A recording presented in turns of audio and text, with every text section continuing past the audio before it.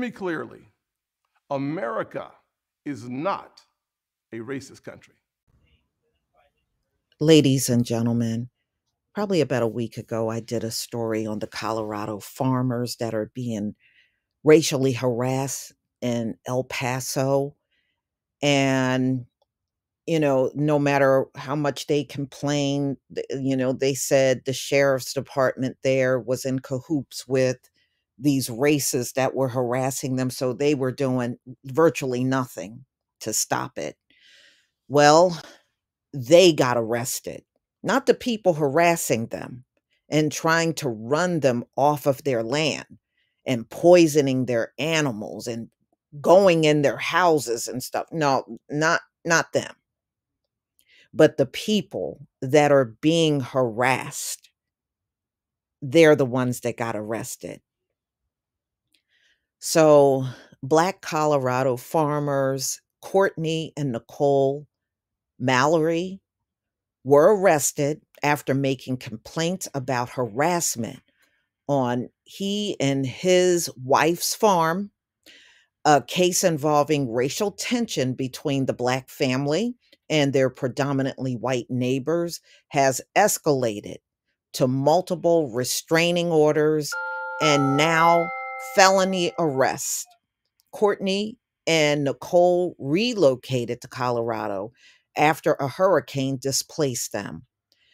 Part of the mission of his farm, Freedom Acres Ranch, is the education of inner city youth and underserved communities about the food comes from. They want to let the kids know where it comes from and how they can grow their own food and pursue careers in agriculture. On Monday, Courtney and Nicole Mallory were arrested on felony warrants and were each booked at the El Paso County Sheriff's Office. The Mallorys were each expected to face two felony charges of stalking, according to online court records. For the past 2 years, the Mallorys have complained about people targeting their farm through acts of vandalism and animal mutilation of their stock. And when I did the story, I had showed you, I think, three different pictures of animals that were poisoned. They were killed. And I'm not shocked that this is happening. And it's not a shock, especially knowing from the other story I did that these cops were siding against them. So it's not shocking that they have trumped up some charges to put on these people. It's another form of intimidation, hoping that if they do this, then perhaps they'll pack up and leave. They want that land.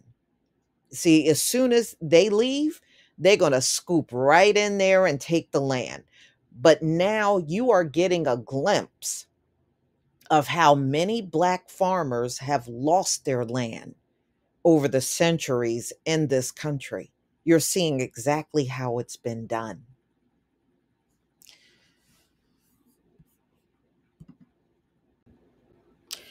What these folks need is somebody to advocate for them. They really need something because at this point, I don't trust these folks. They can do anything. You look at how they got the Constitution set up in this country. If you are arrested and go to jail, you lose all your rights. If you lose all your rights, then, the only reason why they want you to lose your rights is so they can do any and everything to you. And you can't do anything back. See, that's really the only purpose in setting up the Constitution that way. Put you back in bondage and make you completely helpless. So, in a statement sent to Nine News in December, the Mallorys outlined allegations against an El Paso County deputy claiming he was instigating attacks, which I'm not shocked. I mean, how many times in this country have we heard that the Klan was in cahoots with the police, you know? And in circumstances where people were being targeted in the Black community, they wouldn't do anything. They would just let whatever happen happen. And in fact, would participate in it too. And that's all we're seeing now in this case in El Paso. So, unfortunately, there are still corrupt police. The entire United States Police Department, Sheriff's Department, FBI, CIA, they're all corrupt. They're all racist. And they all run like it's still Jim Crow. All of them run that way. Boy, I hate seeing this happen to them. I really hate it. So they're saying they're corrupt and racist people out there who are trying to block minority farmers from using their agriculture land because of their race. In Colorado Springs, the Maoris are the most recent victims of this blatant racism and vitriol, the statement from the Mallories say. The Maoris told Ark Republic, once or twice a week, strange white people drive slowly by their ranch, stop and take pictures or videos, and sometimes brandish guns at them. The couple is frequently followed, especially while they are in town. As a result, they rarely travel and are mindful at what time. Clearly, they're unwanted. Even the post office workers were asking us, why were we here? Says Courtney. Well, your post office worker has no business asking you that question. They should just deliver the mail and mind their business. And that just tells you they're part of it too. They're part of the problem too. No post office worker should be standing in front of you at your house asking you, why are you here? Please, I wish they would. So, anyway, okay, so they were saying that a regular phrase told to Courtney is he has a lot of the balls to purchase the land that mostly in a mostly white community. I think he has a lot of balls purchasing land in a mostly white community. What puts me on edge is that everyone knows us and how we look, but we don't know all of them, Courtney told the Ark Republic. This is just some of the report of terror.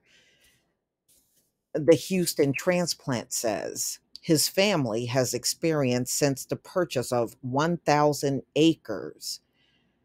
So they got 1,000 acres of land.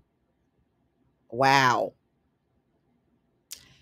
On their ranch in El Paso County, Colorado. And they've been there since August of 2020. Courtney Mallory alleged that he and his wife had been the targets of local whites who want them off the land. It's like I'm being tormented for doing God's work, says Mallory, who is exhausted because his family has not slept for months from keeping night watches. The sheriff's county released a statement. The El Paso County Sheriff's Office denies these allegations. Well, they're on the side of the white citizen, so it's not shocking that they're going to deny everything. I mean, who is? I mean, seriously, who think that is shocking? You know. So they said they tried to call the governor's office to demand, that they investigate. And of course, they're just blowing them off. Politicians, generally, a lot of them, when you call, they don't want to do nothing. In fact, they don't want to hear from you. They don't. The only time they want to see you is election time. When it comes to any other issue that you're having personally, they really don't want to talk to you at all. Or if you do call, they got some aide on the phone talking to you. And chances are they may not even move that message along to the politician at all. You know, but that's the games they have been able to play and get away with in this country for a long time. Y'all, what they need is somebody to advocate for them. I don't know if there are any groups in the area. This is what kills me. You got the NAACP, right? And they're always popping up every now and then to run their mouth, but I haven't seen, or are there any of them popping up to help this couple? See, this is why people say those organizations are absolutely useless. And they are. They are completely useless. You know, where is the CBC?